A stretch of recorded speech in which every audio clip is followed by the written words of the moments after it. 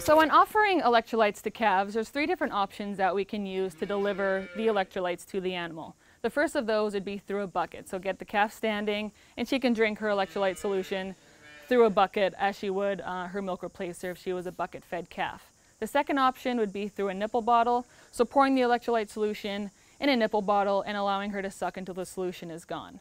In some cases, a calf will be too weak or too ill to be able to get up to drink from a bottle, or will have no motivation to suck down the electrolytes from a nipple bottle. So in those cases, we have to use what's called an esophageal tube feeder. So this here is an esophageal tube feeder. You can see the solution is down below in this container. And then there's this tube here which will go into the esophagus of a dairy calf. And it's very important when feeding with an esophageal tube that the liquid does not go into the trachea and then into the lungs of the animal. And that truly is the most important part to consider to keep the animal safe and to get it back to being a healthy calf. So once the calf is standing or in an upright position, it can sometimes be helpful to bring in an extra person to hold a calf still when tubing with an esophageal tuber. Now for the purposes of this video, this is a healthy calf, so we are not going to be tubing her. She does not need electrolytes, nor will she take an esophageal tube very easily.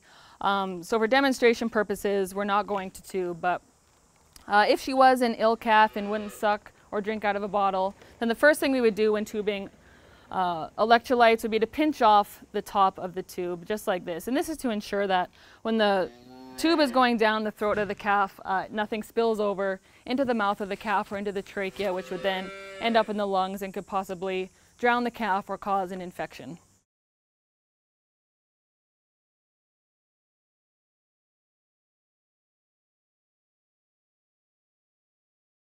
So what I would do when feeding an esophageal tube to a calf would be to slowly push it in the left side of the mouth. The esophagus of a calf is on the left side, their trachea is on the right side. So we want to make sure this green ball of the tube stays on the left side. Once it's in the mouth, we can follow it down and we'll end up with what would look like this, but on the inside of the calf's throat on the left side of her esophagus. Once this tube is in, we can feel this green ball here down right on the chest here. If we were to pull this up and down, we'd be able to feel this green ball, and that lets us know that yes, it's in fact in the esophagus, it's not in the trachea, and at that point we lift the bucket there, or the bottle, and the electrolytes will flow into the stomach of the animal.